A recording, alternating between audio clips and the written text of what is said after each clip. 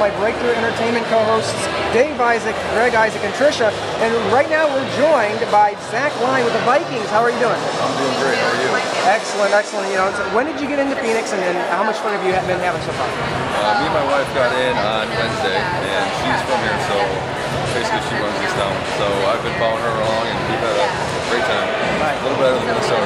So that's been pretty helpful. You know what clubs to go to and around, right? She'll know where the crowds are going to be, where to avoid, where we can actually get in, or So, and we also have the parties that they do for some of the players, but it's fun to get away from that a little bit and enjoy time with the wife out here.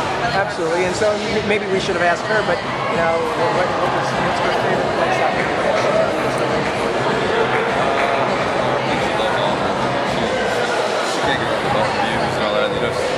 Minnesota, so we like to go up to Cape Creek and see her grandparents, and they have a beautiful area there, so it's all pretty fun.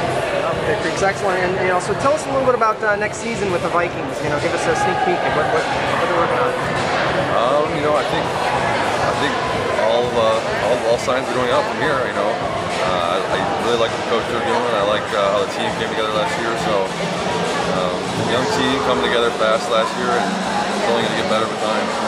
Excellent. Now Trisha's got the hard questions.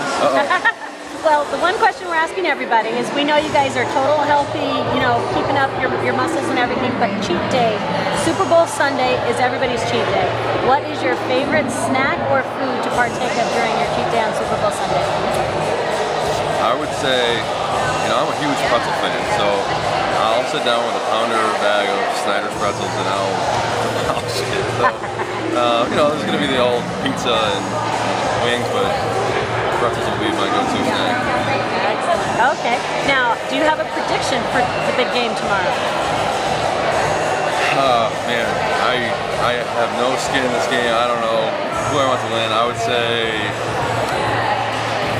Patriots by 3. Wow. So a close game. You think it's going to be a good game? I think it's going to be a good game. I think Seattle's got a really good defense, and I think can't beat Brady at the helm at the quarterback, so we'll see. It's going to be a good game. Yeah, excellent, excellent. Okay. Well, thank you very much, Zach, and you know, it's been great talking with you. Best of luck next season. Thank you so much.